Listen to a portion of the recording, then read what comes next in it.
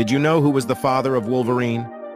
In the late 1800s, John Howlett was the inheritor of the Howlett estate, and he was married to Elizabeth Howlett, the mother of James, who would become Wolverine. Although John believed that James was his son, it later came to light that his wife had an affair with groundskeeper Thomas Logan, who was James' biological father.